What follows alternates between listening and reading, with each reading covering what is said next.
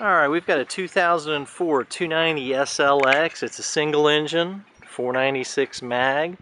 Name of the boat is Grandpa's Toy 2. She has a windlass, radar arch, stainless steel windshield, tons of seating up here in the bow. There's quite a bit of storage under both seats.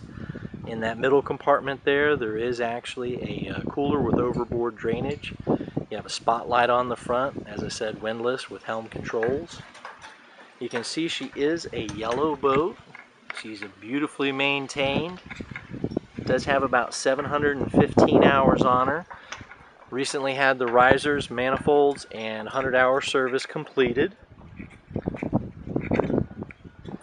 Nice thing about the single engine with the Bravo 3 is it's going to give you a lot of efficiencies.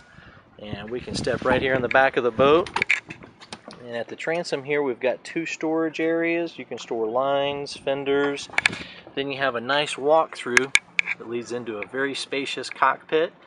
On the starboard side you do have an entertainment wet bar there with storage. And down here you'll see that we do have a cockpit refrigerator. That's a Norcold. Got some additional storage for a wine cooler or all your picnic essentials down below. And then here we do have, once again, a cooler for some of your liquor storage or a bottle of champagne. And then you do have your sink. Comes up, pushes back down. And you can use this as a cutting board. It is replaceable. It is starboard, but you probably would just want to bring an extra cutting board on with you. The boat is equipped with a portside back-to-back lounger that folds down and turns into a little sun lounge. On the port side, we do have a very spacious head with a vacuum-flush freshwater head. And you do have shore power.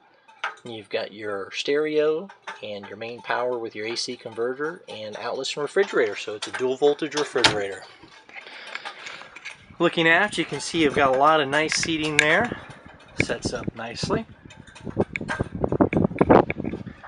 And at the helm, you notice this is a fairly well-equipped Bowrider. It has autopilot, has a chart plotter, and with autopilot, it was equipped with hydraulic steering. So that's a nice plus if you're cruising down to the Keys.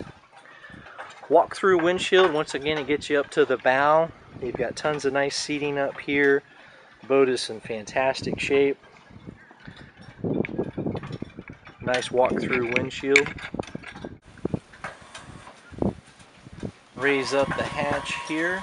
The thing great about access to this hatch is fantastic space, with this only being a single engine.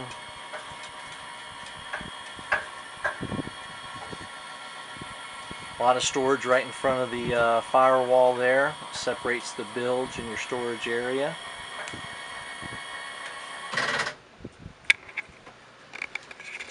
And you get down here to the meat and potatoes, you can see that the boat is extremely clean. Dual batteries with switch. There's your inverter. Has the Corsa through-hull exhaust. You can see how clean the risers and manifolds are, and you can see right on the top there, 427 2011 was the last service, and this is your 496 high output, so that's 425 horsepower. And you see there in the back you do have the C-Star, so you've gone from a power steering to a hydraulic steering, which allows you to have the autopilot, and there's the hydraulics. Fluid fill for your stern drive, and it is a Bravo 3. Once again, you can see both sides, new risers, manifolds, just in fantastic shape. Oh, on the starboard side behind the helm, we do have some great storage. It looks like they've got some of their clothing there for when they're out enjoying themselves. Nice fit and finish in the interior. This also doubles as a windbreak. When you're out there in those cold winter days, you'd be amazed how much warmer you are with that door closed and the windshield shut. It does have a full camper enclosure and isinglass, but down here in Florida you won't use it many times. I think they've used it once. If you have any questions, stop by and see Shane at Galati Yacht Sales at 12030 Gandy Boulevard in St. Petersburg, My number is 727-647-5557. Thanks for taking the time to view the 290 SLX 2004, and we look forward to hearing from you soon.